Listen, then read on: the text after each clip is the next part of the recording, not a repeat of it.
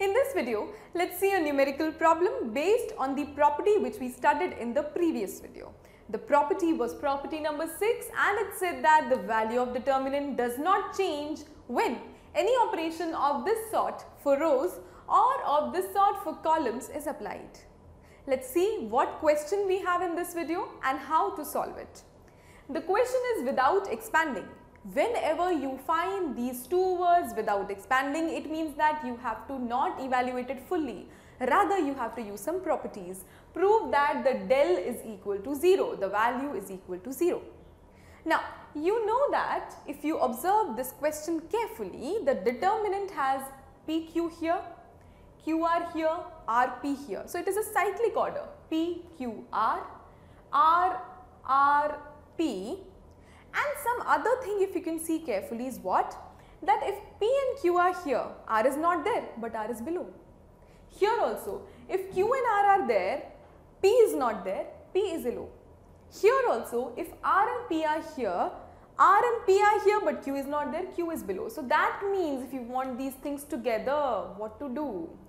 If you add these things, if you add R1 and R2, it becomes P plus Q plus R, again P plus Q plus R, again P plus Q plus R. That is what we are going to do. That is the essence of this question to solve. So like the heading as solution, and do what? And do R1 is R1 plus R2. Now some of you might be thinking that we need a K. Where is a K here? So that K is actually there in the form of 1.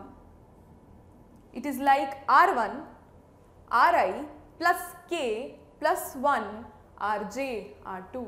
Now things are clear. Do the operation as you have written, add things as you have written. So you know that we have del, and we have del means we have to add certain things R1 and R2. So P plus Q plus R is what we are going to get. The first element, again P plus Q plus R, and again P plus Q plus R. So it is P plus Q plus R, and below RPQ do not change, and again 1, 1, 1 do not change. Now you see that P plus Q plus R is coming everywhere in the first row.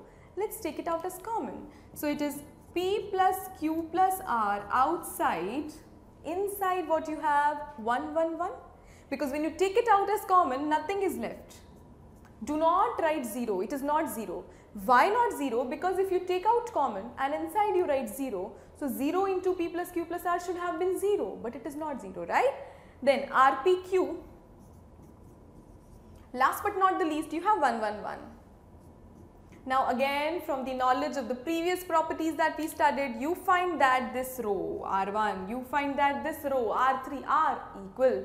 If they are equal, then the value should be 0. So that means inside value is 0, outside is PQR. Now anything multiplied by 0 is 0. So 0 should be my answer, and yes, it asked me to prove it equal to 0 only using the property that we have done.